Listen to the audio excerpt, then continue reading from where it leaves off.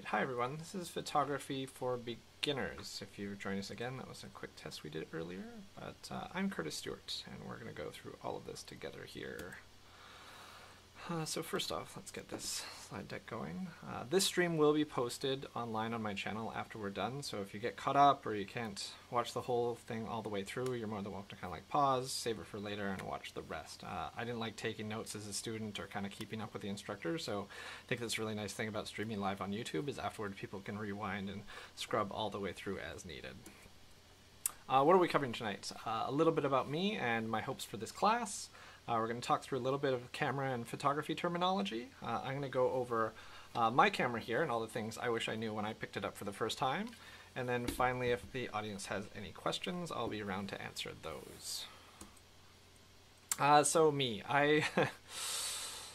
whenever I show up at a meeting, people always say, you're very tall in person. It doesn't really come across when you're doing online classes. So on the left here, this is a portrait taken of me by Marion Lutenberger, who's a photographer over in Australia when she was in Vancouver. And on the right is me being very serious with my students when a model didn't show up for a shoot, so I needed to stand in to be a model. I think the creative direction for this was act like a velociraptor, so I'm pretty sure I nailed that one. I do have a site where all my work is hosted. The link is in the description below. It's curtisstewart.com. Curtis with a K because my grandfather's name was Kurt and he's German, so that's where that comes from. I've been a photographer since 2007. I took a full-time photography program and did that for about 2 years until graduating, including all sorts of technical classes and a practicum and just really kind of sticking my head in the language of photography for 2 years. But after graduating, I knew I wanted to come back and teach. It took me a little while to get to that place because obviously you don't hire a graduate straight out of the program, and you want them to have some industry chops first and also be a little bit older than a college grad to teach people older than the college grad. So I actually started teaching right around 2011. I've taught all sorts of things from Lightroom workflow, Photoshop, basic digital photography, 3D animation. I really like to teach and find a great way to explain things to people. I think it's a teacher's job to find the right way to explain things. There's not just one way that people should understand things. I know some teachers get really stuck in like, this is the only way people should figure it out, but I'm interested to see how we can kind of interact and figure out a way to arrive at a way that makes sense to everybody here. I know we can't make everybody happy, but I will do my best. Here's some of my work. So this was when I was on a trip into New York. And this is right when they have the 9/11 memorial, so they light up the sky with these two big twin towers of lights. You can do this with the camera you have right now. So this is just a really stable place to put the tripod on, and then a long exposure, so maybe 10 or 15 seconds, and that what allows for that nice painterly effect in the sky, and also underneath that like nice flowy painter effect to the water, while all the buildings stay completely static and sharp. Over here is another architecture piece. So they were updating 2 hospitals in the interior British Columbia, and I was flying out there kind of every 6 to 9 months to do site updates, and this is kind of the final product of all the work they'd put in over the like 3+ years of the project. This is the kind of photo that gets used in awards magazines and when they submit for recognition for like LEED certifications and things like that. This is right after the Olympics left Vancouver, so they'd redone all the floors in the Olympic Village, and I went in and shot, this is I think about 110, 120 frames in Photoshop, and then stitched them all together to give it this kind of fisheye effect. You couldn't do this with a lens, so don't like try and attempt this and make yourself feel bad that you can't do it, but this is what some Photoshop skills can give you if you're looking for a kind of a different perspective to show your clients or just for your own creative projects. I also just like walking around and talking with my clients. I like things that either I can have a conversation with, like people, or things that I have complete control over, like buildings. This takes kids and pets out of the equation pretty quickly. I usually pass those on to my friends that are a little better at those genres. I like to kind of explore neighborhoods and kind of troubleshoot weird lighting situations. So this is also when I was over in New York and just walking around with a fashion designer, trying to figure out some additional images we could get for their press kit as they were going on a larger tour and getting more recognition. Headshots is a big name of the game, so I get to meet a lot of cool people throughout all this and get to know a little bit more about their lives. On the left we have a poet who is just looking for a little bit of an update for their portfolio page. We just took a nice little kind of elementary school field, got some backlight there, nice little portrait. And on the right, this was just at a conference I was covering. This gentleman came up and asked if I could do a new quick headshot for him. We found a nice simple boardroom, nice neutral background there of the wood. and just banged off a nice quick portrait he can have for LinkedIn for the future when he's representing himself online. I also do some event coverage, so I've been working in school in a lot of like club environments or bars, and that gave me a lot of kind of photojournalism chops, but working the bar and club scene isn't the most lucrative pursuit for a photographer. It was really fun at the time, and I really enjoyed all the connections I made, but I really transitioned that more into commercial event photography. So any kind of corporate events, this is a staff party that was being held here in Vancouver, and I get to show up to these parties and kind of just hide behind my camera to a degree, and just experience things that I would never get access to or get invited to, because again, it's their staff, friends, and family that were invited, and I get to see all these nice events happen.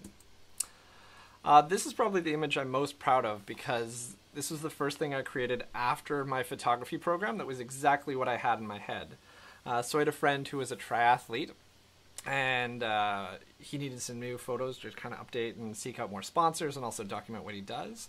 So we just took a kind of 200-meter section of highway, and I must have had him go back and forth about 100 times. We got a whole bunch of gear, and we were rigging cameras off bikes and trying to like not damage my cameras and also not damage his very expensive bikes. But then we walked away with an image like this, and I'm still so proud of this. I still include it on my kind of like intro slides, because it was the first moment where I had something in my head. I was able to use all the technical skills from school and my understanding and execute something that's like 99% what I had envisioned. So super satisfying, still something I'm very proud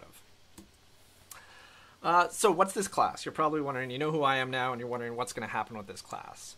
Well, this is a new platform for me to teach on. Typically, I've done in-person teaching at like the typical college or trade school environment for the last 5 or 6 years. I did online through the pandemic, as we all kind of shifted to a mode that made everybody safe to be able to be instructed and not have to worry about going to campus and all the different restrictions around that. So YouTube is kind of just the next evolution of that. I'm kind of curious what will happen with the whole live stream element and not exactly being able to read the audience. Something I do really well that is maybe not coming across right now is understanding when people do or don't understand something I'm explaining. So as I'm talking to this camera here on top of my monitor, the camera's just kind of like quietly sitting there nodding and being like, yep, yep, yep, Curtis, I hear that. So I don't have people with those like quizzical looks in their face in the classroom, so I'm going to rely a little heavily on the chat and also the comments people leave on videos to make sure I'm addressing all the questions and make sure everybody understands what they're walking away with. My hope with this class is to come online once a week and kind of progress the next set of skills moving on, and obviously leave that up as a playlist so people can kind of follow along if they join the community a little further down the road. But that's what I'd like to build, is these little digestible chunks. You can take a little bit of photography information, build on the skills you have or that you're trying to gain, and then become a better photographer over time without having to invest like 3 to 4 hours a week of commuting to the class, showing up in person, taking that knowledge, and working on those projects. In all of this, I hope to embrace the glitches. I've got a whole bunch of new software that I'm trying out. I'm streaming this through OBS and going and streaming this live through YouTube. I'm sure something's going to go horribly wrong. My microphone's going to cut out. My webcam's going to go wonky. Some slide deck isn't going to read properly. And I'm doing this all live, so I basically spent the afternoon being like, oh God, what have I signed myself up for? But I think we're just going to see what the experience is like to start this off, and you get to see what it's like for someone to start their kind of like YouTube approach, and that's going to come with some mistakes. So for me, I'm just kind of giving myself this slide to be off the hook for like, something's going to screw up, I accept that, and we'll kind of work through it whenever that problem arises. If you have questions, like, please do fire away in the chat. I've got it up here. I know initially we're not going to have a huge following, but you won't be interrupting or anything. I think it's really important to address questions as they come up. There's kind of that rule instructors have: if one person in the classroom has a question, probably 10 other people have that same question. So there are no stupid questions here, just things we're trying to clarify, because I guarantee you, I'm the type of student that asks first. I sit in the front row, I put my hand up immediately if I don't understand something, because I've been a student for a very long period of time, just as long as I've been an instructor. I want to suck out all the knowledge from an instructor and really understand and walk away with the understanding of that concept, topic, approach, and really understand why it's done that way, who they talk to about that, where they learned that from, how come they don't do it this way, what about this other piece of gear, how come they're not using that? All those little elements that happens in the back of a creative's mind, but really takes asking good questions to be pulled to the forefront. There's probably two types of people that are watching this right now. The people that are just doing photography for fun. They want to take better pictures of their kids or pets or their travel photos, and that's great. And then there's probably some people that are doing this for real. They want to make money doing photography and they've invested heavily in gear. They're going to maybe make a career switch. But at the end of the day, this class is for the people that are here to have fun. We're starting with the beginners. Like if you just got your camera from a local store and you're unboxing it as you're watching this video, that's who I want to be teaching to. Long term, I'm going to lace in some of the more intermediate and advanced content, but I want to make sure people are starting from a very clear foundation of knowledge so that we can all be on the same page. Biggest thing I'm going to have to hold off on talking about probably is pricing. Like, I love talking the business of photography, but if you can't take a decent picture, there's no way you can kind of sell that yet. So I'll have to patiently wait, as will everybody else. But if you're here for fun, this is the right spot. Okay, so as for DSLR overview, so DSLR stands for Digital Single Lens Reflex Camera. This is a cross-section of what one looks like if you chopped it. So this is where we try the fun part of technology. And if you have a DSLR, you probably already know because it's in the name or on the receipt that you purchased. There's another type of camera that's been more popular in the last kind of 3 to 5 years, and those are micro four thirds cameras. The simple way to explain the difference between them is they just don't have that mirror box there because the light goes directly onto the camera sensor. The benefit of micro four thirds cameras is they're much smaller form factor, they're a lot lighter, so they can be great for days when you're doing really long shooting. I know a lot of wedding photographer friends of mine have moved over to micro four thirds just because like the drop in weight is much better. They can see a lot of preview elements on the back of their screens that you can't always get with a DSLR. I shoot with a DSLR and probably forever will. I like the feel of it, the weight, the size. I'm a bigger guy, so I don't like having really tiny little tech in my hands. It makes me feel like I'm going to break it. But those are the two you probably have if you're watching this video right now. Okay. All right, so now in terms of camera terminology, there's kind of this baseline of language that's important for everybody to have, because when we talk about photography, it can be like speaking a different language. And there's tons of resources online that even like this class, if you Google how to do this with a camera, there's going to be all these explanations that just require understanding what all these words and terms actually mean. So first is the big one is the aperture inside our camera. So this is the diaphragm that actually changes how much or how little light is allowed onto the camera sensor. You probably have a dial or a switch. On my camera, it's on the back here, and I also have a dial on the top. That's what changes the aperture f-stop on our cameras. If you don't have two dials on your camera, you paid maybe between like $400 to $600 for it, you might have a button like this plus and minus screen that's on this plus and minus image that's on the screen right now. If you hold that down and pull the dial left or right, that's what's going to change your aperture. They do that just to kind of save on money and parts when they build and manufacture things. So that's how you're able to change that. Depth of field is a result of changing that aperture, so depending on how big or small that hole is, that's going to depend on how much of that scene is going to be in focus. The smaller the hole is, the bigger the depth of field is. So if we're not letting in a lot of light, it's going through a really tiny hole, you'll be able to see all the way from yourself over to the mountains well far away from you. Whereas if we have a really big opening, that's great for portrait photography where just the single model is in sharp focus and then everything else behind them is blurry. Exposure. So this is one of the most important elements you can do to change and improve your photography is getting the correct exposure. So the exposure is going to be the result of how big our aperture is, how long our shutter speed is, and then also the sensitivity of our ISO. So good exposure and bad exposure can be a little subjective to some, but exposure is the result of all those elements letting a certain amount of light onto the camera sensor and the resulting photos. You can see here there are some overexposed images, some underexposed images, and then normal, what we actually see with our human eye. So since exposure can be a little subjective, the best way to kind of study and kind of self-check yourself for exposure is using the histogram on the back of your camera. This is some setting that I would recommend everybody turning on because every LCD on the back of a camera is designed to make things look good. It's backlit, it's really saturated, it looks like images really pop off the page, but the histogram is a very objective measure of all the tones in the photograph and seeing where they all lie. So on the left of the histogram is all the blacks or dark tones, and on the right side of the histogram are all the whites or bright tones. So you can see the example there of the Nikon camera. It's black and there's some like dark gray metal. There are some highlights, but a majority of that data is going to be to the left-hand side. With a histogram, we're not looking for a specific shape or tonality or curve or anything like that. We just look at the camera and say, like, this is black and dark. We likely see a lot of data to the left-hand side. A well-exposed photo in the center there, we've got the sky with detail on the blue and also the green trees and dark shadows there. So the information is kind of speckled across the whole histogram. There's some dark shadows, there's some bright highlights, and all of it fits within those field goalposts of the histogram. If we expose an image too much and we kind of lose detail in some areas, you'll see on that right-hand example, it gets pushed over the side and it starts to blow out and bloom and just kind of looks like Frosty the Snowman in the sky. That's where we've lost detail, so there's no way to kind of recover and get that back. There are definitely arguments for making that happen, like in the photo of the triathlete that I showed a little earlier in this presentation. Sometimes we do want to overexpose things, and it makes sense.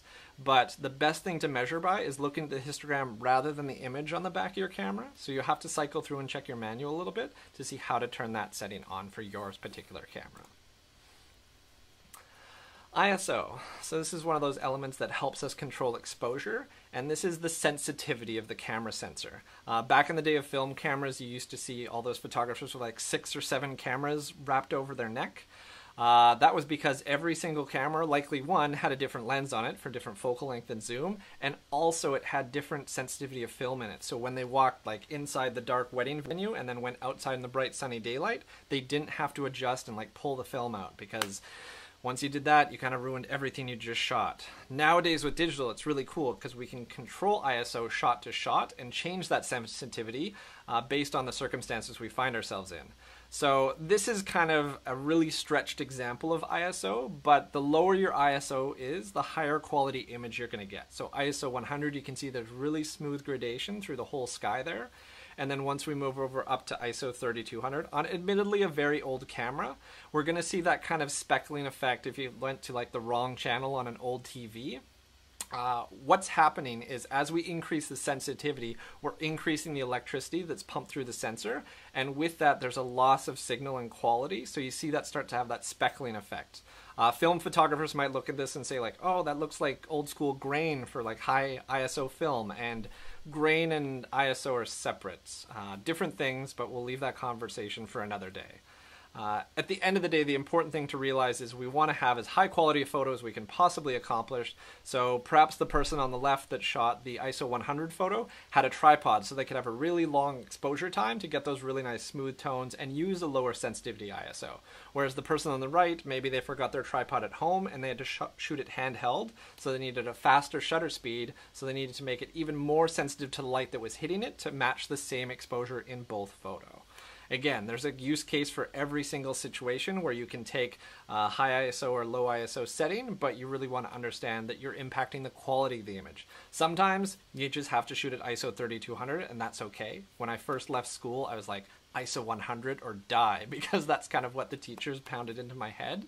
But as I started shooting more and more, I got more comfortable using the full spectrum of ISO that my camera had available. That's typically what people pay for nowadays, is the ISO range, so really do not be afraid to take advantage of it. All right, JPEGs. So JPEG is the most common kind of compression file type for shooting images off your camera. You can send a JPEG to your mom, grandma, they can open it over email, and it works really well. The other is a RAW file. RAW files are great because they have a lot of data inside them, but they're quite big and they need to be processed. So when you're starting off, if you're not shooting anything crazy amazing and don't want to kind of invest down the software path, I would just recommend shooting JPEGs. They take up less room on the card, you can shoot more photographs, and it's just practice anyways. So just like when you're writing, you bought those kind of like Hillary notebooks from Zeller's back in the day. We can save ourselves for the RAW files that are really nice kind of moleskin notebooks further down the road. Megapixels used to be a huge consideration when buying cameras. So megapixels refers to the size of the sensor. And the funny thing about megapixels is every camera company gets to determine how they measure megapixels. So imagine car manufacturers said like miles per gallon, but my mile is this long and the other person's mile is that long. It's become a little bit of a misnomer. It is a helpful reference if you know and understand how they're making those equations work, The biggest concern with megapixels back in the day when digital came into being was, is it large enough to kind of print an 8x10 or a 16x20? Now we can get huge files just off our iPhones, and this is no longer a worry if you still haven't potentially bought a camera and you're kind of like shopping around from megapixels to megapixels. If it's between two brands and this one has 20 and this one has 18, you're not really comparing apples to apples, but know that each of them is going to be more than enough to be able to post anything online and also get prints likely up to at least 16x20 and larger depending on how much you need to stretch and what the composition and matter is. So we touched on noise before, but I just want to make sure it's really clear. Noise is a result of extra electricity being pumped through that sensor and causing that loss of quality. The problem with noise that makes it so tough to remove in Photoshop is it's not uniform throughout the image. So you can see if you zoom in a little bit there that there are kind of like red and green speckles. So there's color changes as well as quality changes. So to go in and actually pull those out, there are some great pieces of software, but it does make it more difficult. So we want to make sure we're picking the right ISO for the situation. There's no reason you should be out on a bright sunny day in like middle of summer shooting ISO 3200. We want to take advantage of all that light and reduce our ISO because we don't need all that sensitivity that we would if we were out at like midnight in December shooting Santa Claus on our roof.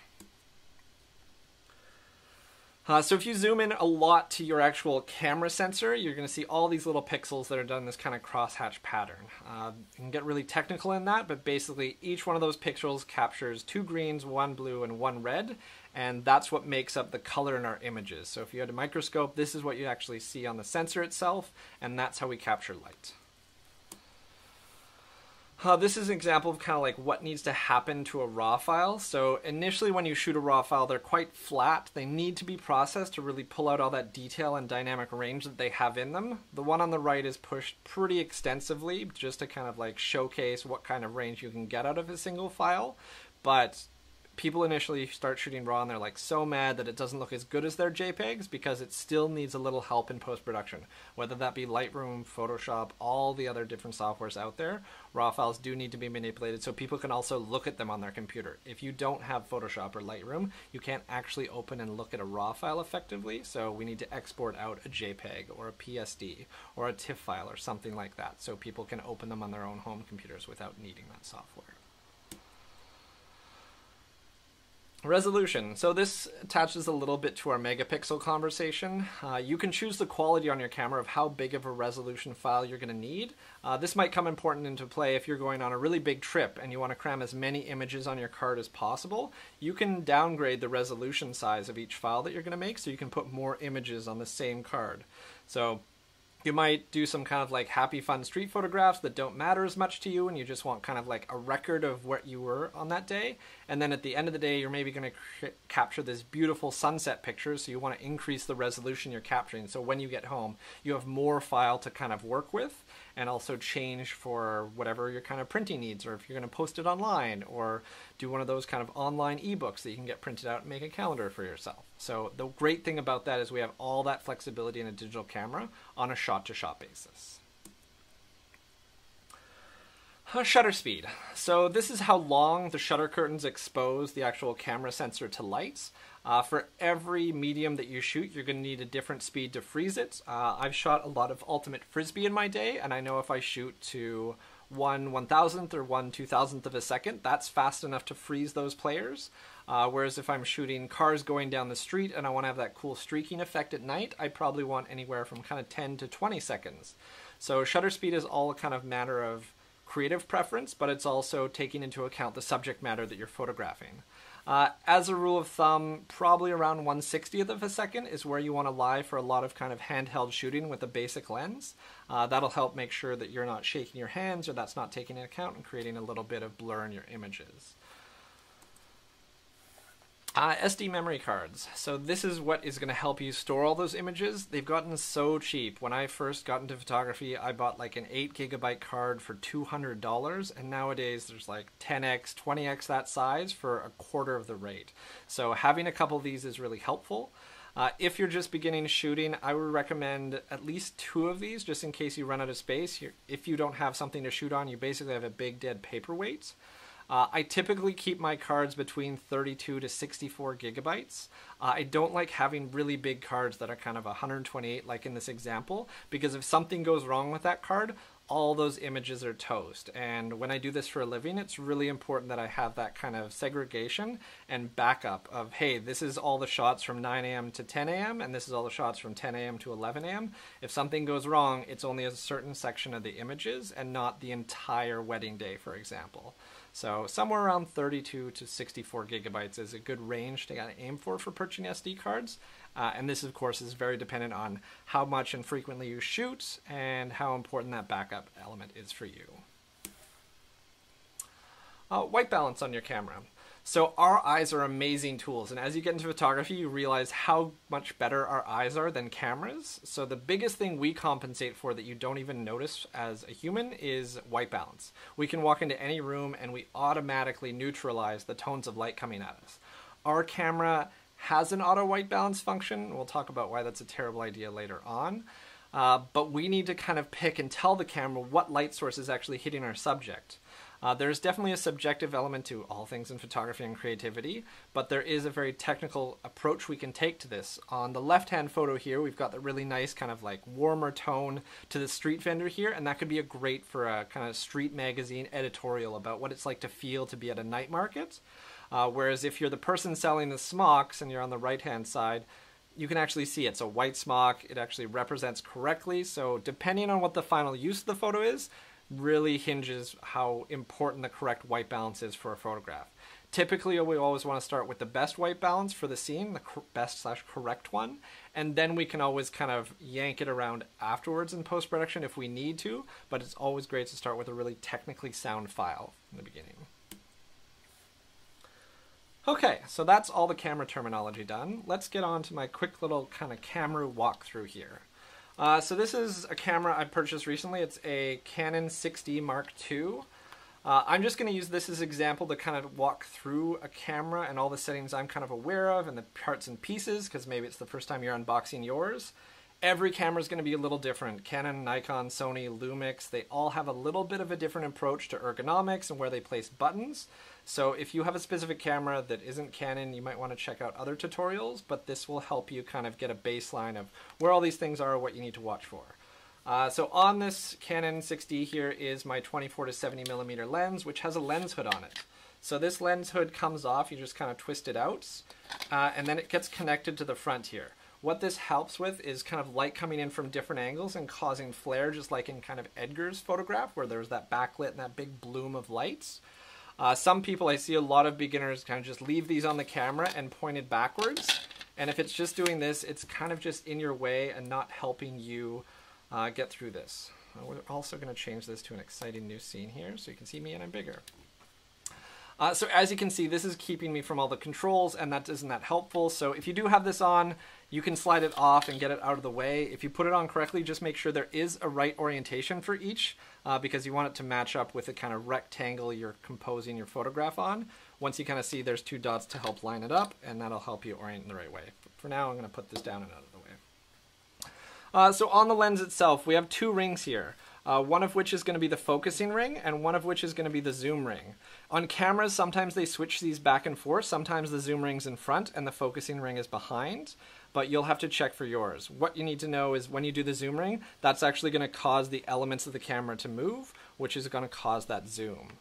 On the left-hand side here, I have an AF and MF button.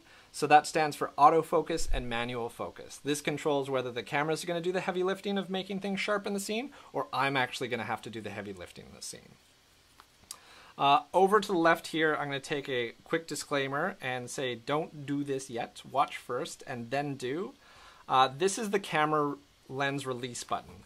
So I know a lot of people kind of get a camera and the lens is already attached, or they just get it borrowed to them. If you're ever switching lenses out, this is the important, like, really expensive button if things go wrong. So if you do want to switch lenses and take things off, you just depress this lens release button and then you twist the lens off. For some manufacturers, it's going to be clockwise. For others, it's going to be counterclockwise. So you never need to use more than finger pressure to get camera pieces apart. If you need to, like, ask your CrossFit going friend to help you, you're probably doing something wrong. So when we put this back together, you can see on my camera there's a red dot at the top of that and also a red dot at the top of this lens. When I put these two pieces back together, I just need to make sure they're aligned perfectly. And again, just super gentle, being really nice and slow. I'm going to be really quiet and hold this up to the microphone so you can hear the very audible click. Once it's clicked in, you can see I can't twist it back out until I press this lens release button again. So again, if you ever need to change lenses, that's how it works for this camera. Okay. So now we go to the top of the camera for me. So on the left-hand side, I've got all the shooting mode dials here. So I can pick between manual mode, aperture priority, shutter speed priority, program, and all the kind of fun typical settings you get on a camera like this. You might have like a sport mode or portrait or flower. At the end of the day, it's good to be a bit of a masochist in this and just go straight to shooting manual. It will be tougher. Your images will get worse quickly in the beginning, but the long-term payoff of understanding what you're doing is totally worth it. So I leave my shooting mode dial on M for manual, and that helps me have a lot more control over my exposure. Over on the top of the camera here, we've got our hot shoe. So this is where you'll connect any flashes or transceivers for doing studio photography. It's probably the most bomb-proof part on the camera. It's like big, heavy thunk metal. So if you've got an external flash, things like that, that's where it's going to get connected. On my camera here, on the right-hand side, I have a mode selector dial, and this helps me control whether the shutter speed or aperture or whatever the menu setting I'm navigating. And then I also have, obviously, the shutter button, which you've all probably pressed at least once in your life. For most cameras, this is going to be a two-stage button. So once you press down halfway on the shutter button, it's probably going to autofocus, it's going to measure the exposure for you, and once you press all the way down, then it's actually going to take the photograph for you. So nice to know that it is a two-stage button. Up on the top here, I've got my autofocus, drive, ISO, metering, and also backlit button. Again, these are going to be different camera to camera, but this just allows quicker accessibility. So when I'm shooting and actually have the camera to my face, that I don't have to navigate all the way through the menu while something's happening in front of me. Once you get to know your camera enough, you'll be able to do this kind of subconsciously, just like you can probably, but you shouldn't, answer a text while you're driving your car, or like eating a snack while you're kind of like shifting your gears over on the right. It becomes a little subconscious because we get very used to it, just as much as you're behind the camera, you know what all these buttons do and open those menus without even looking. So that's the lens and the top of the camera. Let's go over here to the side. So for me, I've got my SD card slot in here. It just slides out and pops. For most SD cards, they're put in by pressure and they're kind of spring-loaded. So if I just press down on this, better angle for that, this pops out, and then I can pull out this SD card. So I've got 128 gig in here. And you just want to make sure the orientation when you put it in is right. With anything with cameras, there's a right way and a wrong way to put things in. So if you need any more than kind of like light finger pressure, that's probably a good little measure that you've got this pointed the wrong direction. So I'm just going to slide that in there, and it's all happy. Okay. So now, onto the back of the camera here. So on this particular camera, I've got a rotatable LCD screen, which is great for kind of making different compositions and kind of hiding the screen if I need to kind of protect it. I know I'm going to be banging it around a little bit more. I can flip around and get it out of the way. Also can be really helpful if you're at a funny angle and can't really get behind the camera and want to check your composition when it's on a tripod. It can be really helpful to have something that flips around like this, but by no means a necessity. A whole bunch of option buttons here between shooting to live view, autofocus on, my custom buttons, and also autofocus points. Most important on the back of this is going to be my dial and selector button. So if you've played any kind of video games ever, even Tetris, that counts too. Hi, Mom. You can change this around to select different areas of the menu and navigate through that. So on my particular camera, there's a spinning dial here, and there's also a little joystick with an OK button in the center. So that's what helps me actually navigate through all the menus on my camera. Okay. Up at the top corner here, we've got a menu and an info button. For Canon, info is what's going to get me to that histogram I talked about a little earlier, and the menu is obviously going to get me to the menu structure to see all those images on the back of the camera. Okay. Last but not least, the bottom here. So at the bottom, we've got a little input here for attaching your camera to a tripod. Some tripods will just have a threaded top to them you can spin it into. Some you'll have a tripod plate. I do have a video about what tripods to buy on my channel, so if you want to go check that out, you're more than welcome to. I explain that a little more in depth there. Last but not least, we've got our kind of battery compartment here where this battery pops out. As you can see on the side of the battery, it's got different tongue and grooves in it, so it does go in a particular way. It also has these kind of metal studs at the end that you know you're actually putting this in the correct direction. So again, Anything more than finger pressure, I've put it in the right way here, so it's not going to screw with me, but if I try and go in the opposite way, it's actually not even going to let me because the tongue and grooves aren't aligned correctly. This is kind of a nice thing the manufacturers did to make sure people don't make mistakes. Again, super easy, single finger pressure, pushing down on this. And now we're all good to go. Everybody has different cameras, so since I know Canon and Nikon, probably the best of all of them. If anybody has any questions about their particular brand, please do put them in the comments below. Cameras are a little bit like languages. There's adjacent languages where you kind of understand German, you know a little bit of French. If you know a little bit of French, you know a little bit of Spanish kind of thing. So I can figure out things on Canon and Nikon super quickly. Sony, Lumix, and the other brands, it takes me a little bit of a second, but they all speak similarly to each other. They all have to have a shutter button in a certain place. They all have to have exposure controls in another place. So it just takes a little bit of time. But if you're stuck on anything, please do ask. I love figuring stuff like this out. I'm a little bit of an insatiable fixer. So please do let me know if you're stuck anywhere. Okay.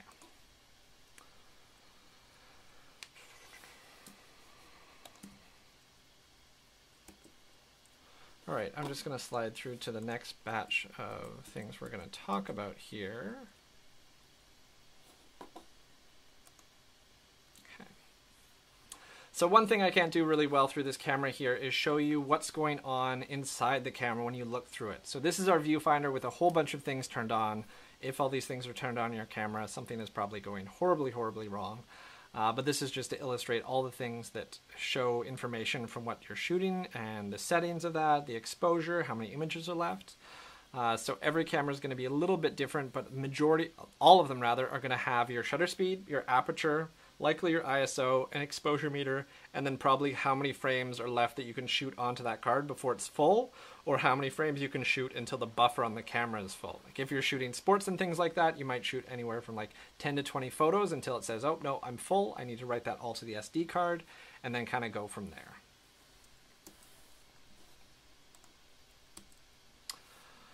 The diopter, good. Okay, I leave this in there because it's the most commonly misset thing on the camera. So as you can see here, I've got one on the back, as I get closer to the screen here. For Canons, it's a little dial set up at the top right-hand corner. What this allows for is people that wear glasses to control how much or how little of a change there is to the prescription, like the focus of the camera when you're looking through the lens. So if you wear glasses and you want to keep wearing glasses when you look through the camera, this is great. If you want to take your glasses off but have a prescription, this allows you to look through the camera and still dial in that 20/80 or whatever kind of composition your lens prescription is. It's the most common mistake that gets made for beginners when they purchase a camera, because what happens is they look at that camera and they can't get sharp images because this diopter is set incorrectly. So everything they're looking at is out of focus when it actually is in focus, or vice versa. So the first thing I typically do when I pick up a camera is I make sure I've set this diopter correctly. How you set this correctly is you just pick up the camera, turn it on, and then if you just half press your shutter button, you'll see the images at the bottom of the screen through the viewfinder here pop up. For me, they're green numbers, and all I want to do is change that diopter until those numbers are as sharp as possible. That's how I know I've got it set correctly for my eye, because that's a really safe objective measure of setting that up. Also at the bottom of your camera meter is going to be, camera viewfinder is going to be your exposure meter. So it's going to go from anywhere from probably -2 to +2. But just know that when you're changing exposure and that meter's moving from left to right, it's actually not a linear scale. We'll get into exposure a little later on in this series, but just know that you're not going 1, 2, 3, 4, 5, 6 with the exposure meter. You're actually going 1, 2, 4, 8, 16, 32. It is an exponential scale. Things get bright really quickly and they get dark also very quickly. So it gives us a lot of control over how we change our images when we're photographing them. As you're looking through the viewfinder, you'll also have the ability to control all the individual focus points. So when we talked about the lens having that autofocus manual focus slider, this is what allows you to kind of tell the camera, hey, these are the points I want you to look at. For any camera, you kind of want it set to single point autofocus, because right now on this picture on the screen, all the points are looking for an element of sharp focus, and you're giving the control over to the camera, and it could pick, maybe it's the model, maybe it's the road behind them, maybe it's the street lamp at the top. We want to be very concise and maintain all that control about having this element of the photograph being in sharp focus, and everything, the depth of field, builds from there. Every backup camera is going to look a little different in terms of menus. So when you turn on that LCD viewfinder, this is what you might see on the back of a Canon camera. So at the top left, you'll see M, which stands for manual shooting mode. 1/1000th of a second is the shutter speed. F1.8 is the aperture, and ISO 100 is the ISO. The rest of it is all additional information that is kind of in the intermediate and advanced settings that we'll talk about in the future, but those are the big three you need to be aware of, because that's what's going to be controlling that exposure meter just under that big M on this screen. If we can manipulate shutter speed, aperture, and ISO, you're already well and ahead of the game. So if we take that and we look at a Nikon camera again, we talked about that adjacent language thing, pretty similar. So right now that big A stands for auto mode, 1/2 is 1/2 of a second, f3.5 is the aperture, and they've got their exposure meter underneath that set. You can see ISO is a little lower down, ISO 100 for this current setting. So again, once you kind of get familiar with what you're looking for, you can kind of pull it away from every little readout and get it to do the thing that you're looking for your final result for your images. Since I'm not going to slice one of my lenses in half, this is what the typical lens looks like with all those elements of glass to help us zoom in and out. Back in the day, we just had, oh, you know what, this is the great thing about shooting yourself from home. Back in the day, we just had single or prime lenses, so this is just a 50mm lens. This doesn't zoom, it's a couple elements of glass rather than a zoom lens, which will be multiple elements. To allow us that flexibility of zooming in and out, you can see when I pull the zoom ring here, it actually changes the distance of all these elements. Not dissimilar if you ever used a microscope in biology class in high school. It's changing how much zoom and also those elements in relation to each other, so there isn't any change in color to the image, there isn't some excessive distortion to your subject, all those good things. Okay, so just coming to the end here, we're going to wrap up with a little piece of homework to take away before next week.